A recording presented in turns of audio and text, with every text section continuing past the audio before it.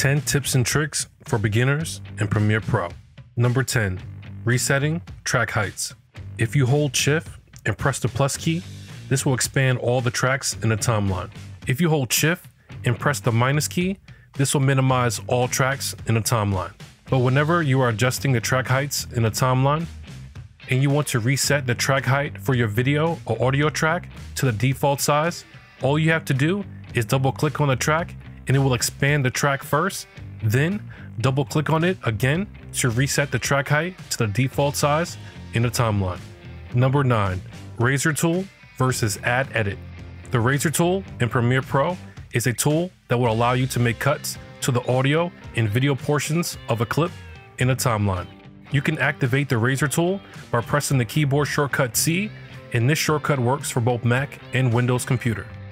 Go to the section of the clip that you want to cut and simply click on it to make your cut. As you can see, this will only cut the piece of the clip that you click on. To make a cut to all the video and audio portions of the clip, hold Shift while using the razor tool to cut through all of your clips. Another option to make cuts in your timeline is using the add edit function. This will only make a cut to the tracks you have selected wherever your playhead is in the timeline. Press Command K on a Mac or Control K on the Windows computer to use the add edit function, and this will make a cut through all of the tracks that you have selected in the timeline. So if I have V2 turned off, it will not make a cut to it. To make a cut to all the tracks in the timeline, press Shift Command K on a Mac or Shift Control K on a Windows computer to add edit to all the tracks in the timeline. Number 8, duplicating clips in the timeline. To duplicate a clip in a timeline, click on a clip that you want to duplicate and hold down the Option key on a Mac or the Alt key on the Windows computer and click and drag the clip to make a duplicate of it. You can drag it away horizontally to have the clip on the same video track, or drag it away vertically to have it duplicated on another track. Number 7, timecode window. To go to the timecode window, go to the Window tab and click on Timecode. The timecode window will appear, and this will let you know where you currently are in the timeline, the duration of your entire sequence, and the duration of your in and out points in the timeline. Number 6, enabling and disabling clips. To disable a clip in a timeline, right-click on the clip and press Enable, or use the keyboard shortcut Shift-Command-E on the Mac or Shift-E on the Windows computer. This will hide your video clip in a timeline, and to bring it back or enable the clip, click on the clip and press Enable, or use Shift-Command-E on the Mac or Shift-E on the Windows computer again. I mainly use this to see if certain shots work without having to delete them from my timeline. Number 5, adding multiple transitions at once. Go to the Window tab and press Effect, or use the keyboard shortcut Shift-7. In the Effects panel, go to the search bar and type in Dip to Black. Select the Dip to Black transition and drag and drop it to the edit point between your two clips.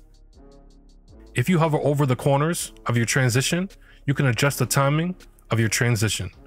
Make sure the transition is selected and press Command C on the Mac or Control C on the Windows computer to copy the transition. Then hold Command on the Mac or hold Control on the Windows computer and drag your cursor over your clips to highlight them. All of your edits will turn red, then press Command V on a Mac or Control V on the Windows computer to paste the transition to all of your clips. Number 4, removing duplicate files in your project. To remove duplicate files, go to the Edit tab and select Consolidate Duplicates. This will remove all of the duplicate files in your project. And to make sure you don't import duplicate files, go to the Premiere Pro tab, go to Settings, Media, and make sure Allow Duplicate Media during project import is disabled, and press OK. Number 3, how to swap clips. I have 4 clips here in the timeline, and let's say you want to make the third clip in a timeline your second clip. Instead of moving the third clip up a track and move the second clip over to the right and then drag the third clip over to the left, all you have to do is select the third shot and hold Command Option on a Mac or Control Alt on a Windows computer, and this will swap the clips. Number 2, adding clips from another sequence. If you have clips in the timeline that you want to add to another sequence, go to the sequence you want to add the clips to and either double click on it or right click and press Open in Timeline. Then go back to the original sequence that has the clips and then lasso over the clips, or use the Track Select Forward tool, which is the keyboard shortcut A, to select the clips. Press V to go back to the selection tool and then drag the clips to the other timeline, and it will automatically bring up the other timeline and then drag it to where you want it to go in the timeline and release it.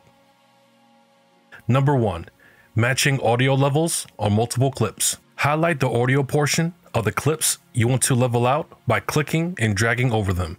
Then go to the Windows tab and click on Essential Sound.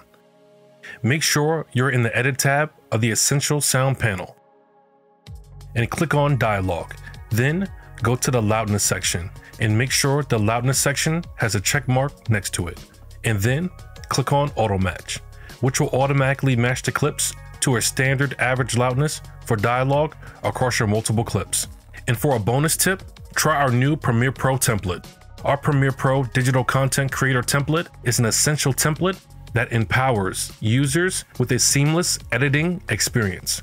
Our pre-built sequences and export settings are designed for content creators aspiring to produce captivating videos for YouTube, Vimeo, Rumble, Twitch, and beyond. Get 50% off the Premiere Pro digital content creator template now for a limited time. Use promo code SSC50. The link to our website is in the description below. I also want to give a shout out to Edit Stock, as the footage in today's tutorial is provided by Edit Stock.